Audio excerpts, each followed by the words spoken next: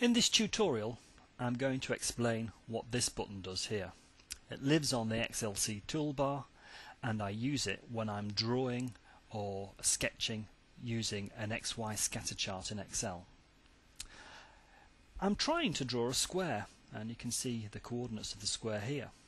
But when I use an XY scatter chart to draw those points out, Excel will automatically scale the x-axis and the y-axis to fit the available chart area.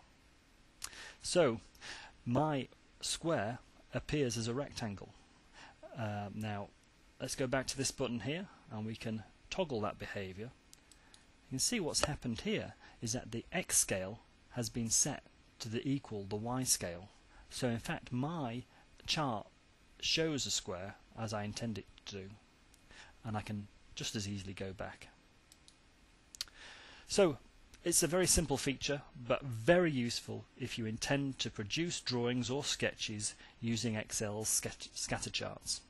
Thank you for listening.